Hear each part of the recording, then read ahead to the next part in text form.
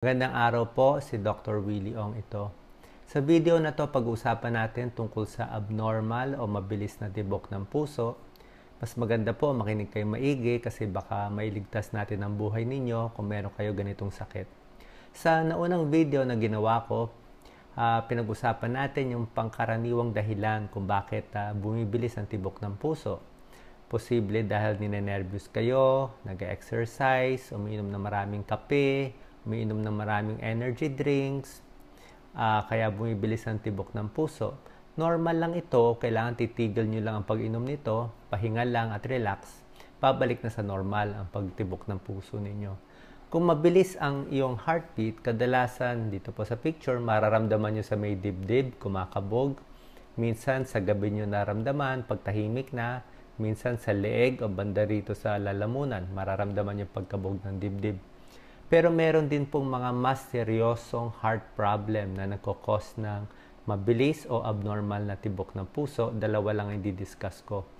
Kung meron po kayong sintomas na nahihilo, masakit ang dibdib, parang mawawala ng malay, hirap huminga, hindi po ito magagandang mga senyales. Kaya kailangan nyo magpa-check up sa doktor. Sa dalawang heart problem na i-discuss ko, ang una, ang tawag po ay atrial fibrillation. Ito po yung normal na puso, maganda yung pagtibok ng puso. Ito yung atrial fibrillation, abnormal yung tibok ng puso. Sa ECG, ito ang normal. Ito naman yung ECG ng atrial fibrillation. Kadalasan itong sakit sa may edad, may rheumatic heart disease, lumalaki yung puso. Medyo seryoso po ang merong atrial fibrillation kasi meron po itong komplikasyon. Unang-una, pwedeng magbuo ang dugo dito, magkaroon ng stroke. Ayaw natin yan. Pangalawa, dahil abnormal yung tibok, pwede humina ang puso, magkaroon ng heart failure. Kailangan nito ng mabusising gamutan sa isang cardiologist kung meron kayong atrial fibrillation. Ang isa namang sakit na binabantayan natin, ang tawag ay Supraventricular tachycardia or SVT. Ito yung biglang bumibilis ang tibok ng puso. Ang normal na tibok, between 60 to 100 beats per minute. Pag ganitong SVT, umaabot ng 140 beats per minute up to 150 beats per minute. Napakabilis. Ang nangyari kasi, normal yung tibok, tapos biglang bibilis. Tapos minsan, biglang babalik din sa normal. Imbis na ganito po ang normal na daluyan ng pagtibok ng puso sa SVT, may abnormal na pathway na daanan dito. Paikot-ikot lang, kaya bumibilis. Meron pong mga gamutan para sa SVT. Merong operasyon dyan na kung talagang mapapatunayan, meron kayong abnormal na tract, may abnormal sa puso, magpapacheck tayo sa isang electrophysiologist. Pag dinala naman kayo sa emergency room, meron kayo nitong mabilis na tibok na SVT, bibigyan kayo ng gamot sa suero. Pag binigay ito sa dugo ninyo, mabilis lang mako-convert.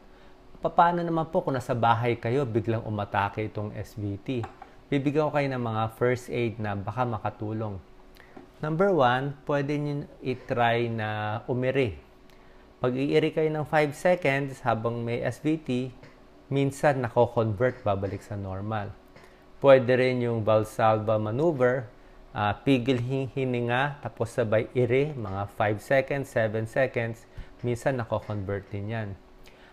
Kasi nagkakaroon ng vagal reflex, bumabagal dapat yung tibok ng puso.